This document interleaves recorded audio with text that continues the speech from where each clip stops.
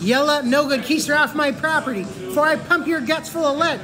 And in this one, he's like, oh, you've been smooching with everybody. I'm going on drugs. I truly don't know what I just experienced.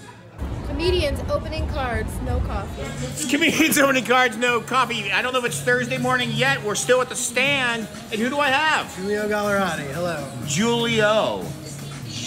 G-I-U-L-I-O, Giulio.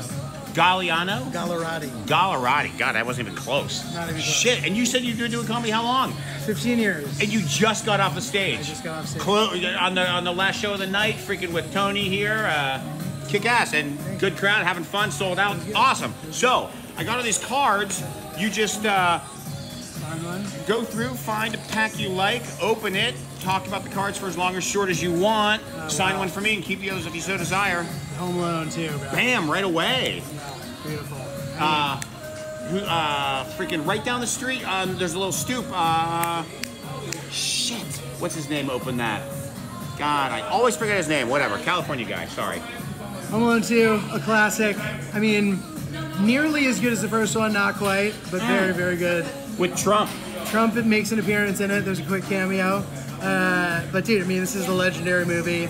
They figure out a way to somehow recreate the sort of booby trap obstacle course, which is sort of like the main draw to the first one in his uncle's renovated house or whatever. Right. And then they just changed the line for his iconic, like, whatever. Didn't he have like a catchphrase or something, and then they switched the line or something? I can't remember, like...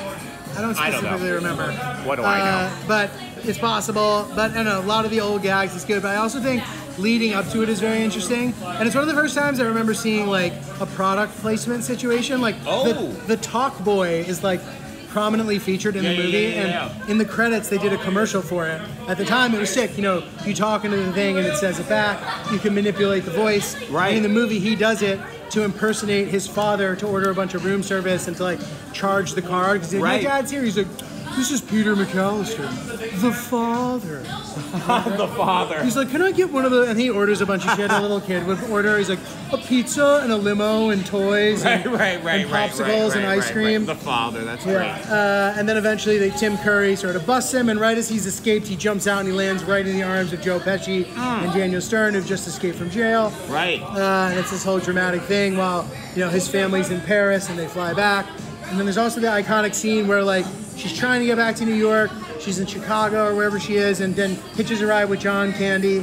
The Kenosha Kickers. Wow. They drive back and they're singing polka songs to her or whatever. I don't think anyone's got a John Candy card. I don't remember seeing that. Oh, yeah. Let's open them up and see what you get. Let's see. Awesome. So you really know this movie. You picked a good hat. Sick, dude. O'Hare, like, they really plug American Airlines in the movie also, and O'Hare. And, like, whenever I'm in Chicago, the airport, like, still looks exactly like it did then. Wow. They need to redo it.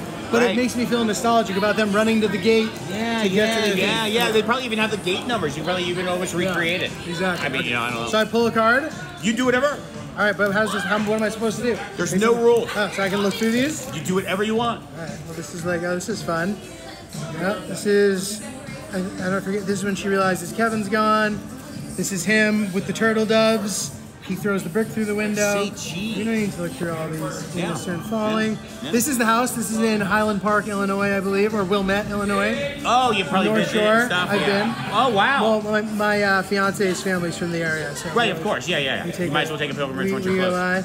And this is the scary old person, because there was the South Bend Shovel Slayer in the first one. Oh. This is the Dove Lady. Right. Oh, yeah, on one, there's like a puzzle that makes a map, I think, on the back of them with information, and one had the Dove Lady or something. Yeah. Okay, dude, last thing. This scene, and this is another callback to the first one, Angels with Filthy Souls. They made a fake, like, film noir for both of the movies with this Chicago gangster where he's like, I'll tell you what I'm going to give you, snakes. I'm going to give you at a count of 3, get you ugly, yella, no good, keister off my property before I pump your guts full of lead. And in this one, he's like, oh, you've been smooching with everybody. Oh, just to get Boney Bob, Pesci Cliff, and he's like, it's a lie. And they all, I love you, and then Kevin sneaks out the back door. So what a weird thing. Great movie. Awesome. If you haven't seen it, you are literally from another planet. Home Alone 2. Super cool. So just sign one for me and keep the others if you so desire. I would like to. And I don't think there's gum in that, so you don't even have to worry about the gum eating or not. There you go, bro. Awesome. Well, thank you so much. And I don't know if you want those or not. It's up to you. I do. I want a couple of these. Yeah. Yeah, I'll take them actually. Yeah, why Appreciate not? it, bro. Yeah, super cool. Good times. Thanks for having me. Yes, and freaking A. Go see live comedy because that's what's happening.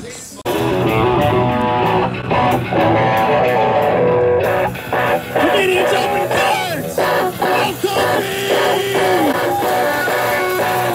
Comedians open cards!